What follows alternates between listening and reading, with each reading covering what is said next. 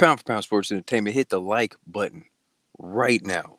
I appreciate y'all for tuning in, man. Hit the like button. I'm going to say it one more time. That little thumbs up button at the bottom of the screen. Just scroll on down for your boy. Help the channel out. You know what I'm saying? And hit that like button. While you at it, hit the subscribe button, man. We always going to give you the news, the rumors. If we're wrong, we going to update you. If something going on, we're going to let you guys know. We will keep you guys in the loop no matter what. You know what I'm saying? So, it's your host F Merritt, P4P Sports Entertainment. I appreciate y'all for tuning in with me. Got a couple things today, right? We'll start off by saying the AJ situation, right?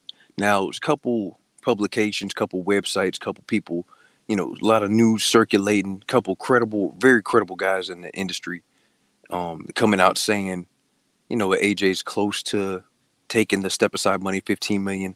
Some people saying he did say, he did take it. There's rumors that he's taking it, rumors that he doesn't want to take it. It's going to be 15 to 20 million. I reported on it, absolutely. But I also put the sources in which I got these things from. And I always put allegedly. Okay. Not going to lie to y'all.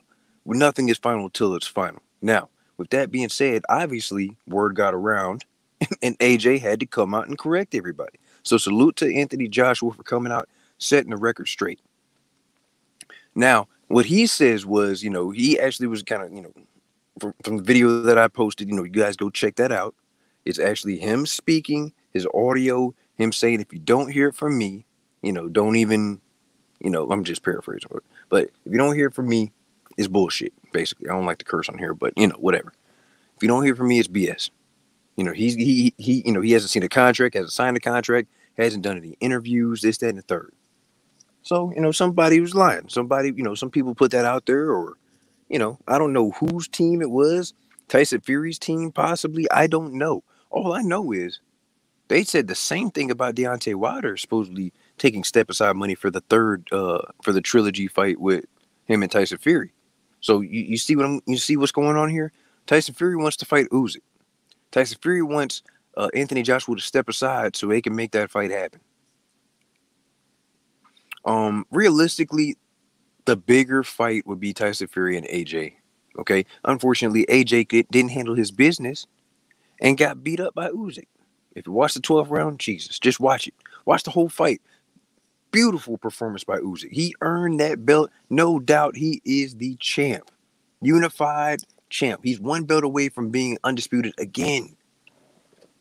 He needs more credit for that.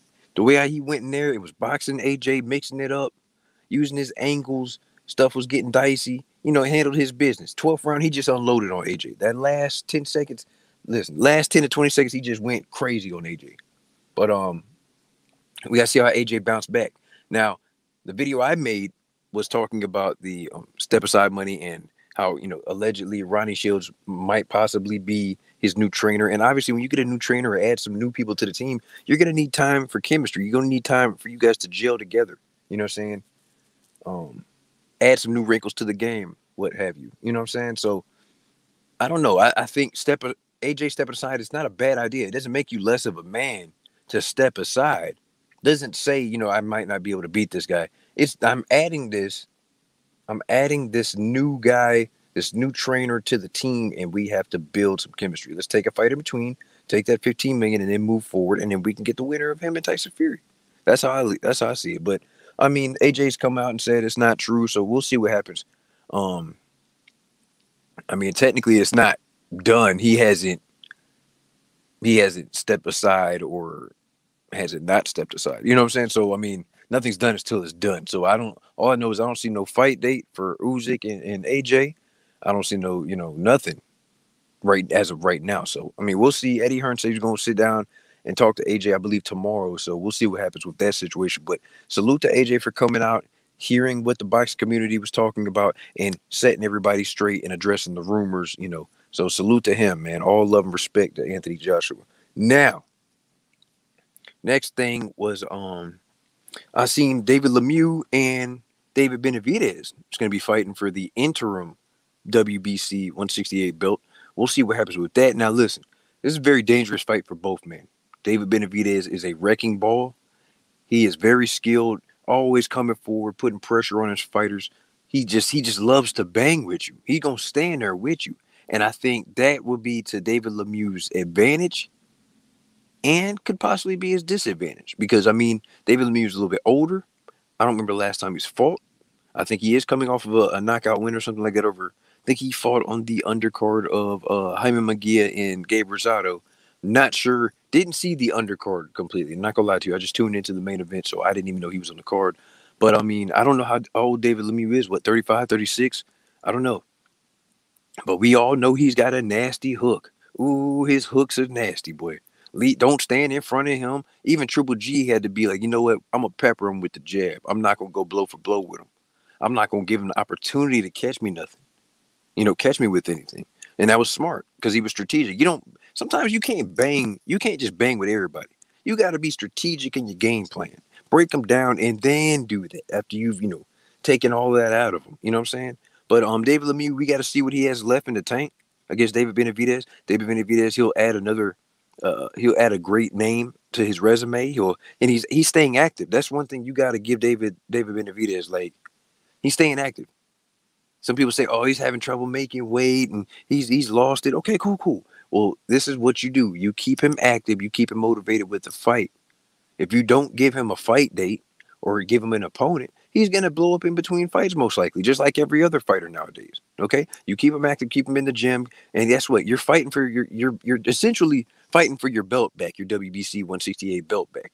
Okay, because I honestly don't see Canelo coming back to 68. He's already undisputed. Let's just whatever, give up the belts, and that would make you the full-time champ again. So then you'll be a three-time champ. You'll be a three-time. You'll probably be the youngest three-time champ, in the game ever. Probably, I don't know, but I'm looking forward to that fight. There's no fight date that's been set. If you looked on the thumbnail, that's what David Benavidez had put on his Instagram and social media. So it's got the flyer up, him and David Lemieux. It's gonna be a great fight. So we'll see what happens with that. Now, two other things, and then we'll wrap this little mini video up. Rollie and Gervonta Tank Davis. That's right, ladies and gentlemen. The WBA has ordered that fight yet again. Yet again, that fight has been ordered. WBA strap is going down 135. A lot of people didn't want this fight. I have no problem with it. I like the little mini buildup they had with the one press conference. I like the fact that Rollie is not scared of Tank. Rollie wants to bang with Tank. Rollie has a style that very well may frustrate and piss Tank off. You can just tell by the trash talk. Tank felt disrespected by the fact that he was even fighting Rollie. Okay, now situation happened in between. It is what it is. Rollie has been cleared of all charges, and we can move forward with this fight. I'm looking forward to it. Now, do I think Rollie has a chance? That's a tough question. I think Rollie definitely has a bully type of style that I don't know if it works against or works with Tank. I'm not really sure because Tank can bang. He gonna stand his ground. He wants you to stand there anyway. It makes his job easier because he has the power to get you up out of there. I think Rollie's so awkward that he could just catch Tank with some crazy stuff because there are times where a lot of people are saying that Tank does get hit a little bit too much. So I mean, if Tank gives him an opportunity, he catches him to something. I don't know, man. We don't know what's going to happen. Good thing for Rollie that he's been staying focused and staying in the gym. That's one thing. So I think the level that he was before he got taken out of the fight with Tank, okay, he's not at that level anymore. I think he's gotten better. Well, I mean, I would hope he's gotten better. He's more sharper, he's focused, and he's ready to roll. Now, another thing a lot of people are not probably thinking or mentioning, Tank hurt his hand against Isaac Cruz's last fight. We got to see, obviously we would have heard if he would have needed surgery or something like that, but he hurt his hand. Hopefully that's healed up 100%. And also Tank spars a lot. He fights a lot. So hopefully he sat down, give his body a little bit of time to heal from that fight, and just let his hand heal in general. And we can make that fight happen probably, It's January now. We'll say probably end of March, early April, maybe. I think that's a good time. But yeah, let's not put it in LA again like it was last time. Can we bring that thing back to Atlanta? That'd be cool. Or maybe put it up I don't know, put it in Baltimore. I don't know. All I know is Rollie, the trash talk this time I think is gonna be even worse whenever they actually have the press conference. I hope Rollie doesn't wear that fur. That man wore fur outside. It was hot as hell. He thought he was gonna be inside, but nonetheless, I don't know, man. I like to fight. A lot of people gonna be mad, but let's see what happens, man. Styles make fights. That saying is so true on all levels. Styles truly do make fights for everything. Okay. So look forward to that. There's no fight date been set. I'm just giving y'all the news. The WBA has officially ordered that fight to happen. Rollie Romero and Gervonta Davis. Look forward to that. Now, wrapping this whole thing up, a lot of people still talking about the Gary Russell situation. Him losing to I can't even pronounce the guy's name, Magasu or whatever. He lost. He lost. Okay, listen. I had to fight either a draw. Gary, I don't know. It could have went either way, honestly. Like, it wasn't that good of a fight because Gary, he got hurt. I believe he hurt his arm in the third round. He was very defensive. He was counter punching Magasu. I'll just say called Magasu. I can't pronounce his name right now. I don't know off the top of my head. I'll just say he was counter punching Magasu. Magasu started off really, really good the first 3 rounds, going to the body, mixing it up, applying a lot of pressure on Gary Russell. Gary Russell made Magasu change up his tempo and fight at Gary's rate. That's what a lot of people are forgetting. Gary made him slow that shit down in the middle rounds and was taking the middle rounds, taking it 1 round at a time, countering, moving, hitting him with the left hand. He wasn't even using the right hand. That's what I don't even understand how you keep running into the same punch the entire fight and not notice the man hurt his arm. I don't understand that. Gary Russell had that. A doctor came into his corner, I believe in round 3, asked him, "Are you okay?" He said, "I'm good." It was an old injury. It flared up. It is what it is. Gary lost. But the thing that a lot of people are talking about is everything that's happening outside of the ring. A lot of people saying Gary got screwed out of that fight. They didn't want Gary to be champion. Some people saying Gary, had the rankings. They took him off the rankings so fast after he lost that fight. Faster than they usually update the rankings. They like boxing. The only thing that you can say about Gary, and this I've noticed the past couple of years, they can't talk about a skill set. They can't talk about how good of a champion is. They talk about his inactivity. That's it. How he fights once a year. And this is Gary coming off a 2-year layoff. I feel like in those 2 years, you should have just went ahead and got the surgery done if you needed it to be done. You could have gotten it done, rehabbed, and then been the best version of Gary Russell. And that's what I feel. I feel like we've never got to see the best version of Gary Russell. And another thing that pisses me off, we could have had Gary Russell against Leo Santa Cruz when we wanted that fight. Before Leo Santa Cruz got knocked out by Gervonta Davis. Before Gary Russell lost to Magasu, or whatever his name is. All of them respected him. But come on, bruh. Gary had Leo Santa Cruz dead, and he had his arm over him, calling him out. You can't get more disrespectful than that. And Leo Santa Cruz, everybody says he's a nice guy. I need to see that warrior in you, bro. Somebody put their hands around my daddy. I'm going in. I'm gonna be like, hey, make the fight. I don't care about who I'm fighting, who I'm supposed to fight, who we supposed to fight. We making that fight now. I got to punish him. He got to get this work. But nope, didn't happen. So guess what? Leo's knocked out. He's got a fight coming up on the Keith Thurman undercard, I believe in 2 weeks in MGM. Check that out. Pay-per-view, $75 or $79. Congratulations. Enjoy that. And then we got Gary losing. Now, where does Gary Russell go from here? Now you hurt your arm. Rumor that you hurt your hand. How do you bounce back from this? WBC is not going to give you anything. Who are you signed to? Some people say you signed to Al. Some people saying he's not signed to Al. What do you do?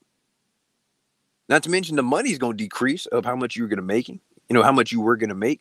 So do you want to even take the time to try to rebuild yourself up, go through all the politics and everything?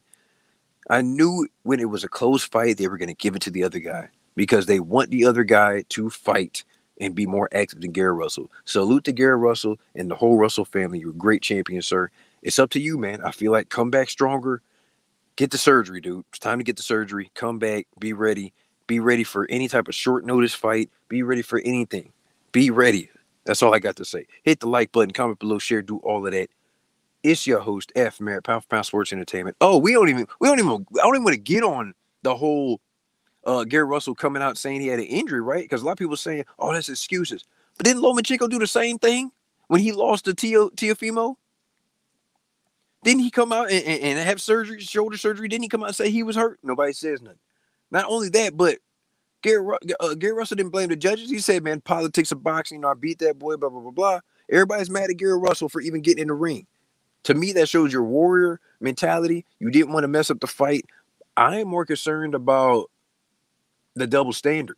Nobody says nothing about Lomachenko when he did the same thing. Made a video. Matter of fact, check it out. It's on my page.